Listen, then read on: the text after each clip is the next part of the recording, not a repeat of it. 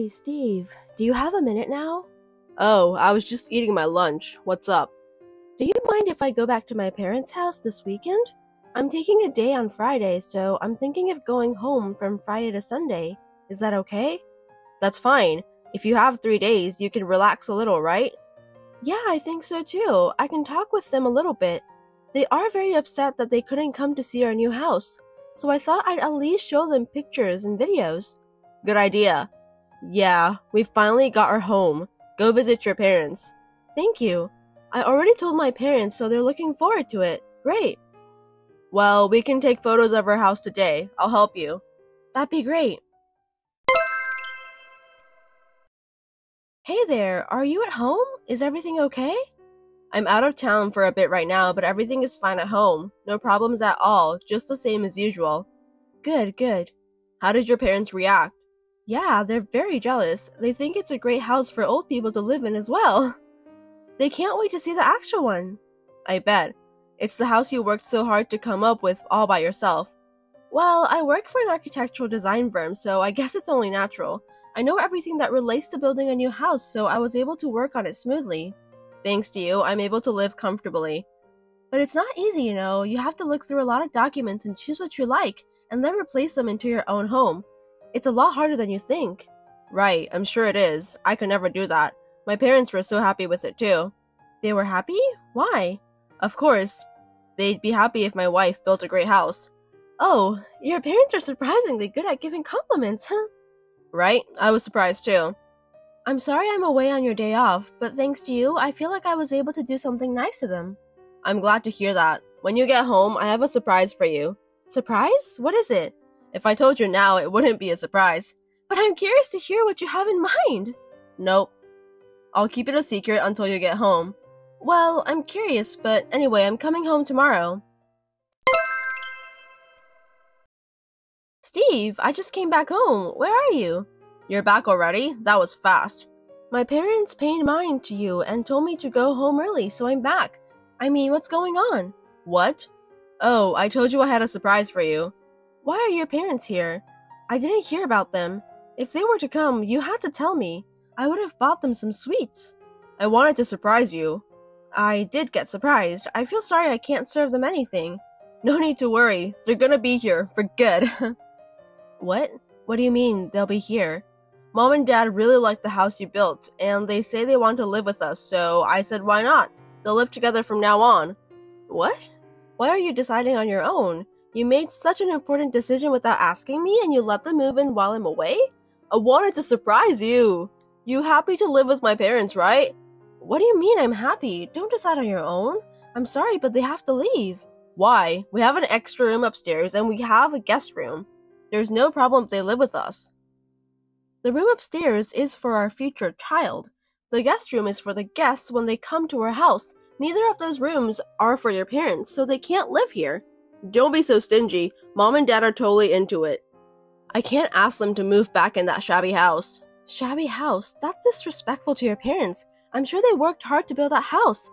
But they said they have no interest in that shabby house anymore. What? Anyway, I don't have a choice for today, but you'll have to ask them to leave tomorrow. I don't remember hearing that they would be moving in. What? You're really stubborn. You understand? Fine. Hey, Steve, I just got home from work. Why are they still here? Didn't you talk to them?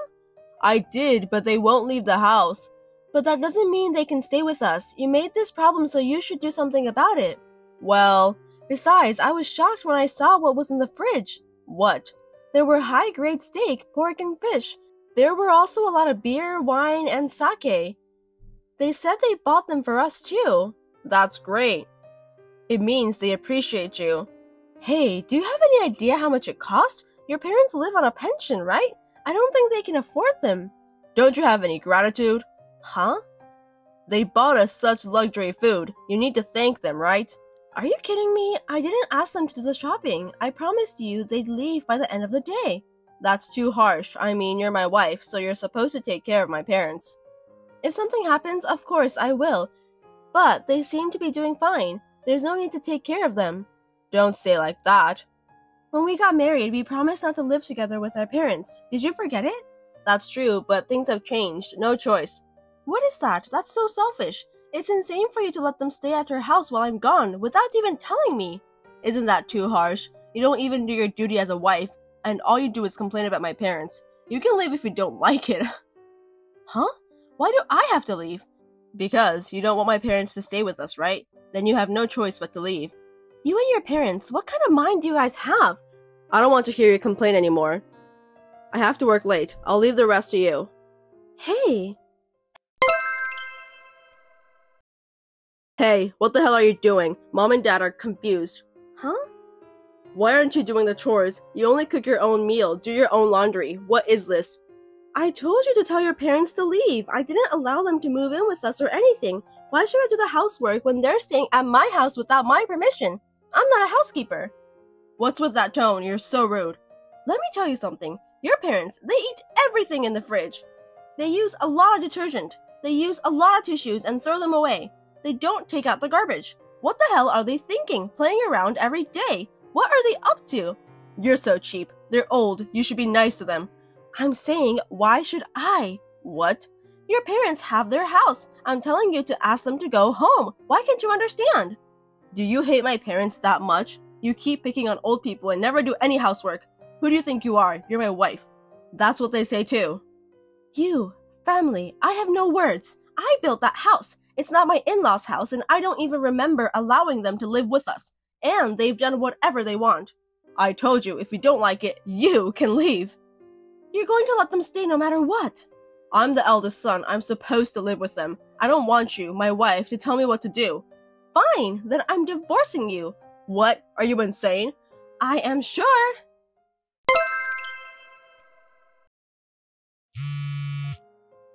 Hey, pick up the phone.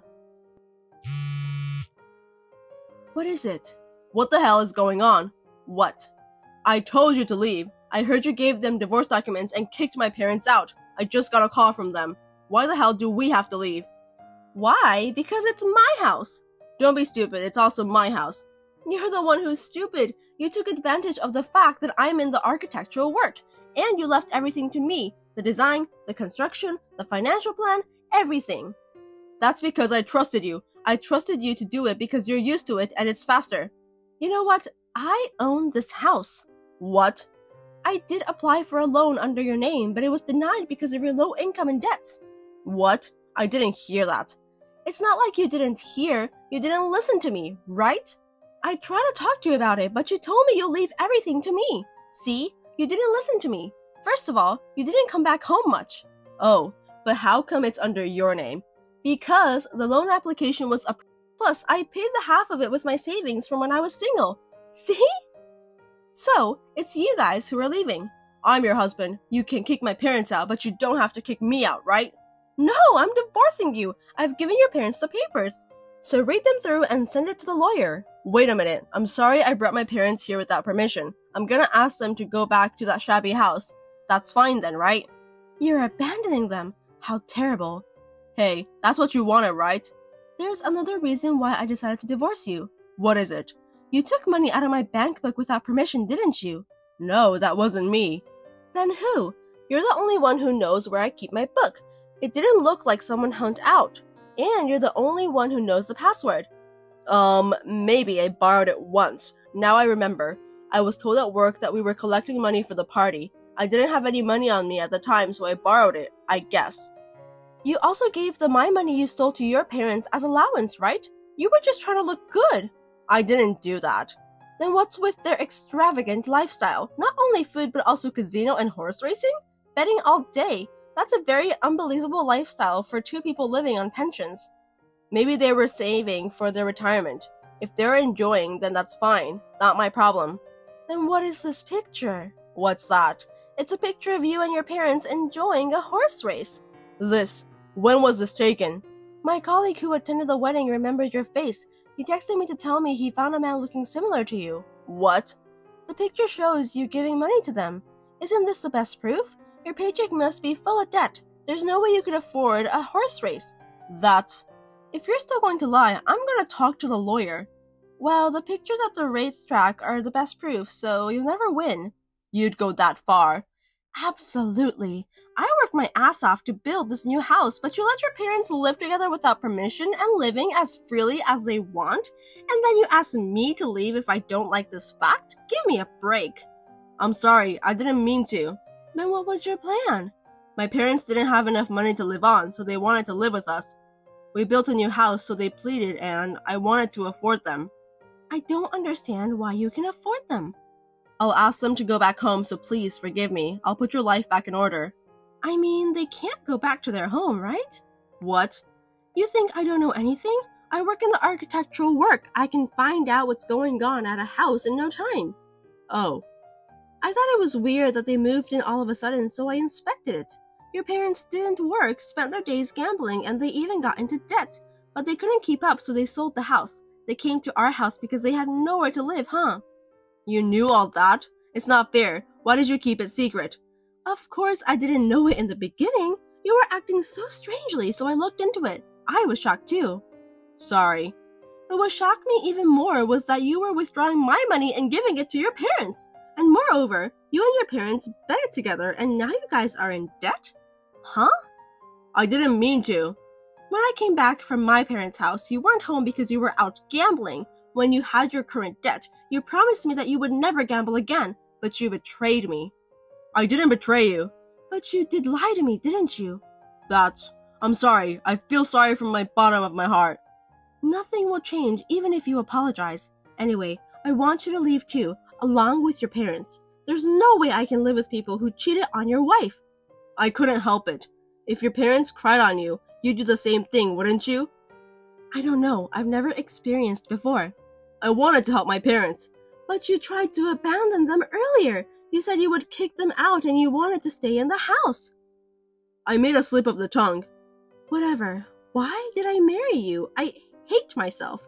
After all, you just loved yourself. No, not like... I'm worried about my parents and I'm worried about you. I wonder how selfish you are. There's nothing to be worried about. I built the house I always wanted, and I don't have a mortgage because of my savings. I earn twice as much as you do, so I don't think I'll have any trouble making ends meet. You make that much money? I didn't know. Then help me out. I have to pay off my debts now. I know, you have your parents' debts too, but I'm not going to help you guys, so please get the hell out of my house. Don't be so cold. We're a family, right? Why don't we help each other? I've already decided to divorce you. Nothing will change. Don't forget to send the papers. Oh no, how am I supposed to live? How am I supposed to pay off that debt? I can't do this without you. That's none of my business. You're gonna have to talk to your parents and decide. Please, you have to help us. Nope. Oh yeah, I'm sure you'll hear from my lawyer soon. I'm going to charge you compensation. What? How am I supposed to pay that money? You know my financial situation. You guys tried to take over the house I built. At least I need to do this or I won't be satisfied. I've already told my lawyer everything, so any further discussion will be done through him. Oh my god, my life is over.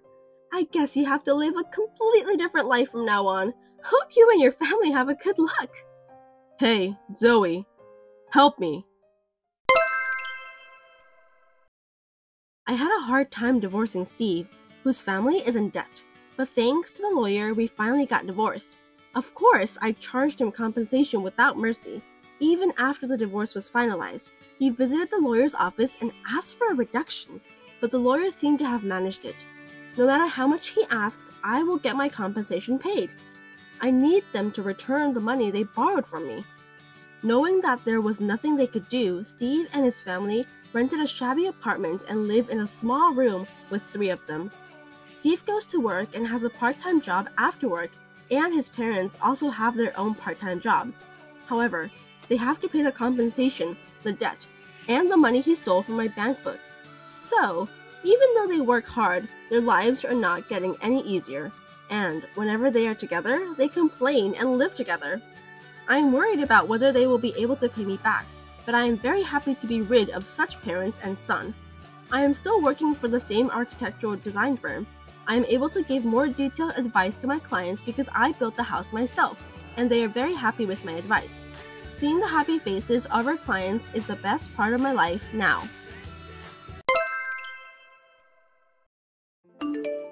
Daniel, you're acting weird. Why are you refusing it so much? It's not like I'm refusing it. I'm just saying there's no meaning. No meaning? Why? Because, you can't go sightseeing here. You're just going to look into my room and see how messy it is, or look in my fridge and see what I'm eating, and check everything, right? You don't have time to do touristy things like eating local food or seeing the famous tower. I'm sure that's how it's going to be. I'll just end up cleaning your room, doing laundry, and cooking. At best, I'll go shopping for dinner. I could at least stock the fridge. See? You're going to waste money on transportation to come here to do that. I'm making a good living in my own way. Don't worry. I'm an adult too. But if I go from Friday night, I can get all that stuff taken care of on Saturday. Then on Sunday, we can walk around the town and go home at night. I'd love to do something date-like once in a while. You'd have a hard time if we had a busy weekend like that. It's not like you have nothing to do. I'm thinking about you. Thanks for your concern, but it's not like I visit you every week, so it's not tough for me. Yes, it is. Of course it's tough. If you go to work on Monday in that condition, I'm sure you'll make a mistake. And if you do, you'll cause trouble for everyone around you. I don't want you to make a mistake at work and get fired or have your salary lowered. I don't want you to have to go through that. It's for your own good. You're even thinking about that? So, does that mean it's too hard for you to come over here? No, that's a different story. I deserve to have a hard time, and I'm relieved to be home. I can relax, and I get to do nothing on the weekends. I get to restore my energy. It's advantageous for me. It's not the same as when you come over here. Is that so? Something's weird. There's nothing strange about it. It's natural. There's a big difference between going back to our sweet home and being at a place where I'm working alone. This is a temporary home. But this home is a rent too. That's not what I'm saying. I'm not talking about renting or owning a house. It's our home, a place for both of us, a place to go home. But here is a temporary place, so I don't feel at home. I feel like I understand, but not really. Is that okay? Of course, it's fine. Anyway, you prefer to come back home, then I go visit you even if it costs money. That's what I mean. Besides, I heard from my colleague that if we work far from home and when we want to go back to our home, the transportation fee will be deductible as long as we file a tax return. So it's definitely a better deal, right? I didn't know that. Well then, it's better for you to come back. I mean, if you had said that from the beginning, I would have been convinced right away. Why have you been telling me all those weird logic or reason? I thought you knew too. It's not weird at all to me. Well, I don't know, but I get it. What's that? Which is it? I don't understand you. I don't know what you're thinking, but I understand that it's not strange to you. I don't understand completely, but if you insist, I won't ask you anymore. I'm glad you understand. This is definitely the best way. I've told you many times that I'd visit you, but every time you always have some weird reason or logic and refuse me. I've been a little worried about it. I wondered why you were so reluctant. Isn't that kind of weird? I was actually a little worried that you might have a girlfriend there.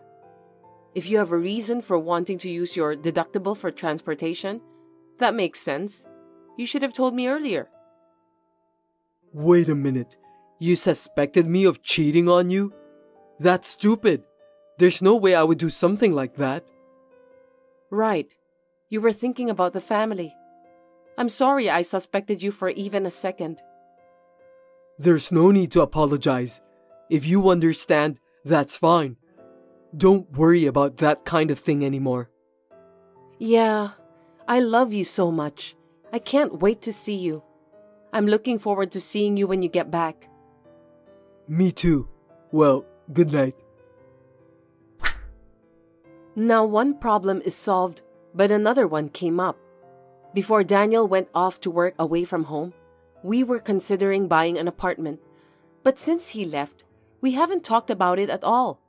I wanted to discuss what we should do, so I asked him about it, but it turned into a fight. Daniel, do you have any idea which place you want to live? I'm asking this because I wanted to get ready to buy an apartment. I wanted to decide on our place to live. That's not something you should be asking me when I'm working away from home. Why do you always get so ahead of yourself? Why don't we look for a place together when I get back? But then, I'll have to wait for another year? Until you finish your work there? I'm not even allowed to talk about it? You could at least tell me where you want to live. I didn't say like that. This assignment was originally supposed to be for 3 years, but there's a chance to be extended, depending on how things go at work. I can't decide to buy an apartment when I don't know what's going to happen. I'm worried too, you know. But even if we can't decide now, why don't we start thinking about it? At least, decide where we're going to live. Then, when you finish working there, we can make a move right away. I'm not talking about buying it right now. I just want to discuss about it. Is that a no too? No, I don't know when I finish. You don't know what the real estate status will be at that time. There is a possibility that land price in the city you want to live in might go up drastically. That's a waste of money. If that's the case, it's better not to make such a decision in the first place. First of all, we have to think about whether it's better to rent or own a house. Wait, what do you mean? Before you left, you said you wanted an apartment too, right? Did you change your mind? It's going to be our property. It's not like I changed my mind. I mean, I'm put off by your enthusiasm for buying an apartment. I was thinking that we don't have to rush. Why do you say that? Because if we are thinking of buying an apartment, we don't necessarily have to get it. At the very least, we need to gather information and save up some money. I think it's too late to start when you suddenly want it. We need a plan when we think about the finance, right? You know what?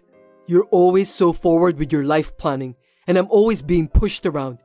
That's what I don't like. I don't feel good, you know. What? I didn't mean it like that. Did I really push you around that much? You're always like that. You've been pushing me around like you're doing right now. You're always taking things in the direction you want them to go. That's selfish, isn't it? No, I'm not. I'm thinking about us. I always want to be happy together with you, Daniel. You didn't come along with me to this town, and you're trying to go ahead with your plan to buy an apartment just because you want one. Isn't that awful? Maybe you make more money than me, and you might think it's a stupid plan to quit your job and follow me. Then why don't you give something else up for me? How terrible. Is that how you thought? I don't know how to say, but I feel like you don't respect me. That's not true. But if you felt so, I must have done something wrong in the way I tell you or the way I talk to you. I'm sorry. You're not that enthusiastic about buying an apartment, right? I'm sorry for trying to force you to go through with it. Before I get into it or not, you're too forward. That's what I don't like about. It's not just about the apartment. You want to take over the conversation, right? You think I'm mad because of a childish reason like that? You've got to be kidding me. You think I'm stupid, don't you? No, I'm sorry. I don't understand why you're mad. Why is it? I didn't say anything difficult, did I? I'm saying you shouldn't proceed on your own. When you decide on something or do something, you have to hear my opinion and feelings before taking action. Why do I have to tell you? Understood. I'll do that from next time. After this message, he started to take over the conversation, and his male, chauvinistic comments began to stand out. I had a bad feeling about this because he had been so nice to me, but he suddenly changed. It was clearly someone else's effect, and if it had been a woman, I could see a trouble coming up. I was thinking about it all by myself, but it was a few months later that my bad premonition came true. I'm sorry, I haven't been able to spend time with you. I'll be home early next Friday, so let's go eat out. The restaurant you mentioned the other day sounds good. Let's go there. Kate, what's wrong? Nothing. You just sent to the wrong person. What's going on? No, it's not what you think. Don't get it wrong. She's my colleague at work, Kate. We were planning to go out for dinner since it was a tough week. There's nothing personal. Will you understand? But last time, you said that your colleague are all men. It's different from what you said. Besides, would you say, I can be home early when you ask a woman out to dinner? You know, you only notice what I don't want you to notice. Stop using your annoying skills. I told you not to worry. You were cheating on me. That's why you didn't want me there. So that's what was happening. Now it all makes sense. Yeah, you're right. Bingo. I was cheating on you. I'm working my ass off too. Is there a problem? Unlike you, Kate is a super nice girl who stands up for me. She's not selfish.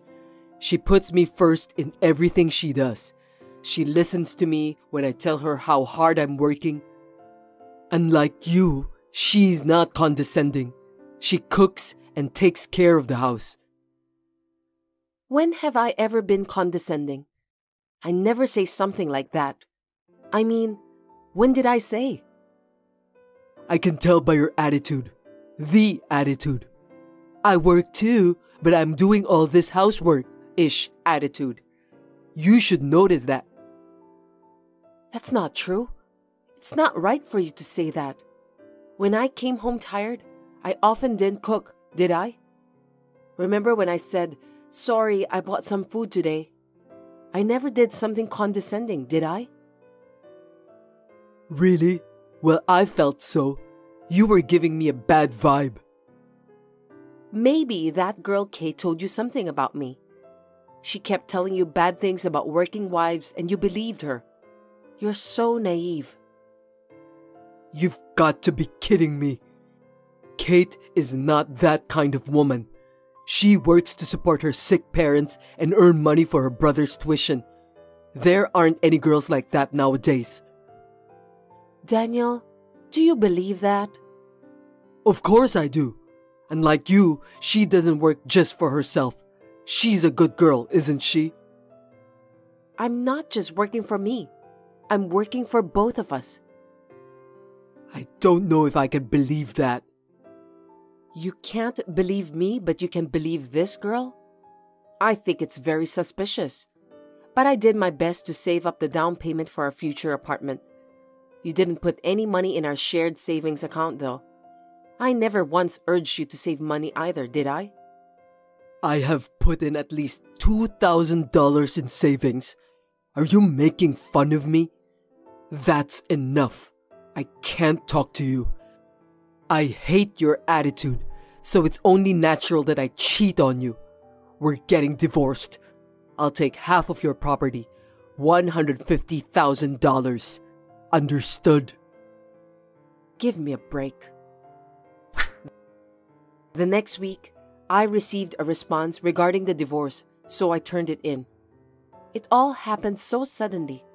I didn't really feel the end, but being mentioned by my parents and friends, I could finally feel the sadness and loss. I moved out of my room and went to live near my work. One day, I received a message from Daniel. Hey, answer the phone. Are you kidding me? What is that $2,000 you transferred? We had a shared bank account for the apartment purchase, right? I returned the money you transferred into that account. You put $2,000, right? $2,000 is not enough. I told you I'd get $150,000 for the half of the savings and property division, right? I know you had a fund of $300,000 to buy an apartment.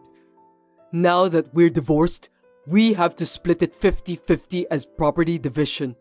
So transfer the $150,000 to me. Aren't you misunderstanding? I don't have any money to give you. You can't play dumb with me. The money you saved when we were married is ours. So even if you saved it yourself, you have to share it with me. You can't pocket the money. Huh? You don't know anything? What? Well, $200,000 is the one I saved when I was single, and my parents gave me $20,000 4 times a year, so that makes $80,000. The remaining $20,000 is what I saved after we got married. So, the only joint property is the last $20,000. And the other $280,000? The property before marriage and the property that was given as a gift are called separate estate. They're not subject to property division. That's a lie. That's not what I heard. What are you talking about? It's money I worked so hard to save. Do you have any idea how much I studied investing? I don't know what Kate told you about me, but what I just said is not a lie. By the way, the remaining $20,000 is going to be used as child support. Do you understand? Your property is zero. Did you forget about the agreement? Seriously? What am I supposed to do? I'm broke. She didn't have enough money to start a business, and she was limited on how much loan she can take out, so I borrowed $30,000 on her behalf. Even if her business doesn't succeed, I thought we still have $150,000 from you, so I thought I'd have no problem at all. But no. What should I do? I don't know. Don't ask me. I can't help you. Sarah, I'm sorry. My bad. I'll apologize as many times as I have to. I'll get down on my knees or whatever.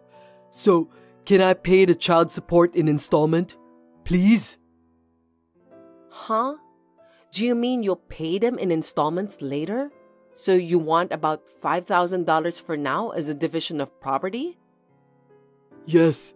$5,000 or $3,000 is fine. I'm begging you. I'm having a harder time paying off the debt than I thought. Please, help me. Please have mercy since we were a family.